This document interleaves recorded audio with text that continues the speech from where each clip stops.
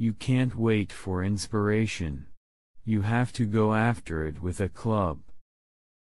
I would rather be a superb meteor, every atom of me in magnificent glow, than a sleepy and permanent planet. I'd rather sing one wild song and burst my heart with it, than live 1,000 years watching my digestion and being afraid of the wet. The wild still lingered in him and the wolf in him merely slept. A bone to the dog is not charity. Charity is the bone shared with the dog, when you are just as hungry as the dog. Don't loaf and invite inspiration, light out after it with a club. Life is not always a matter of holding good cards, but sometimes, playing a poor hand well. The proper function of man is to live, not to exist. I shall not waste my days in trying to prolong them. I shall use my time. Show me a man with a tattoo and I'll show you a man with an interesting past. To be able to forget means sanity. Intelligent men are cruel. Stupid men are monstrously cruel. And how have I lived? Frankly and openly, though crudely. I have not been afraid of life. I have not shrunk from it. I have taken it for what it was at its own valuation. And I have not been ashamed of it. Just as it was mine. But I am I and I won't subordinate my taste to the unanimous judgment of mankind. He was a silent fury who no torment could tame. As one grows weaker, one is less susceptible to suffering. There is less hurt because there is less to hurt. There is an ecstasy that marks the summit of life, and beyond which life cannot rise. And such is the paradox of living. This ecstasy comes when one is most alive, and it comes as a complete forgetfulness that one is alive. It's better to stand by someone's side than by yourself. Fear urged him to go back, but growth drove him on. Love, genuine passionate love, was his for the first time. White Fang knew the law well, to oppress the weak and obey the strong. He was a killer, a thing that preyed, living on the things that lived, unaided, alone, by virtue of his own strength and prowess, surviving triumphantly in a hostile environment where only the strong survive. No, sir. Go to hell, sir. It's the best I can do for you, sir. He was sounding the deeps of his nature, and of the parts of his nature that were deeper than he, going back into the womb of time. A man with a club, bat, is a lawmaker, a man to be obeyed, but not necessarily conciliated. The ghostly winter silence had given way to the great spring murmur of awakening life. And at the instant he knew, he ceased to know.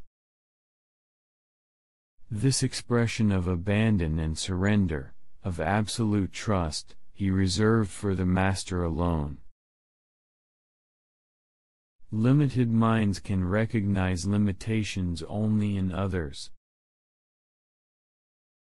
He was a man without a past, whose future was the imminent grave and whose present was a bitter fever of living.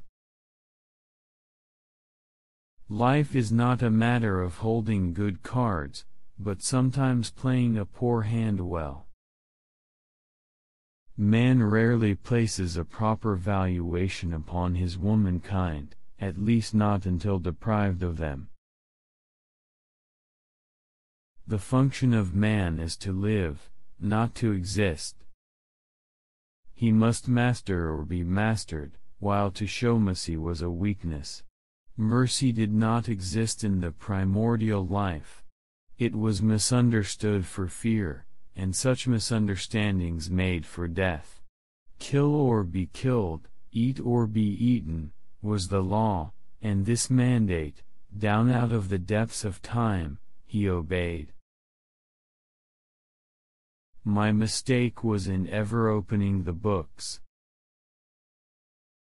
So that was the way. No fair play. Once down, that was the end of you. They were not half living, or quarter living. They were simply so many bags of bones in which sparks of life fluttered faintly. There is a patience of the wild dog, tireless, persistent as life itself, that holds motionless for endless hours the spider in its web, the snake in its coils, the panther in its ambuscade. This patience belongs peculiarly to life when it hunts its living food. I do not live for what the world thinks of me, but for what I think of myself. Every book was a peephole into the realm of knowledge. His hunger fed upon what he read, and increased. No, I did not hate him. The word is too weak. There is no word in the language strong enough to describe my feelings.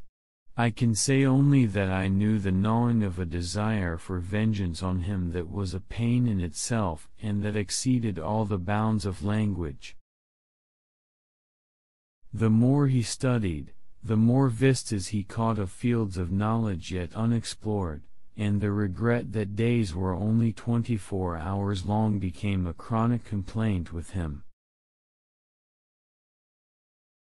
It was the worst hurt he had ever known. He had been suddenly jerked from the heart of civilization and flung into the heart of things primordial.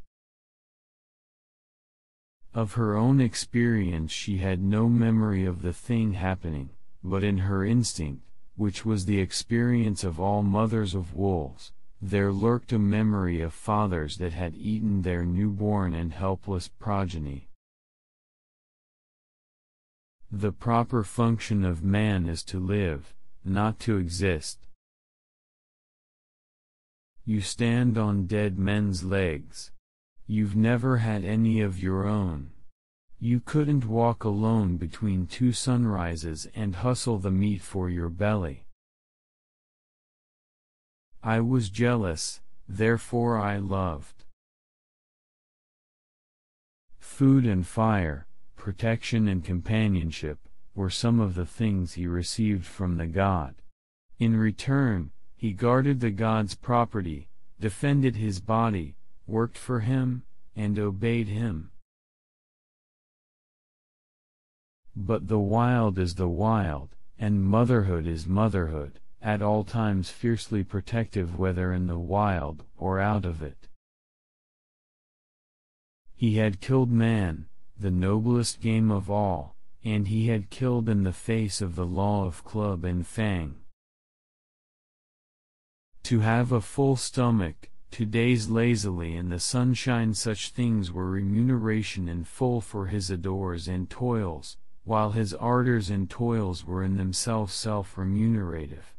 They were expressions of life, and life is always happy when it is expressing itself. Is love so gross a thing that it must feed upon publication and public notice? It would seem so.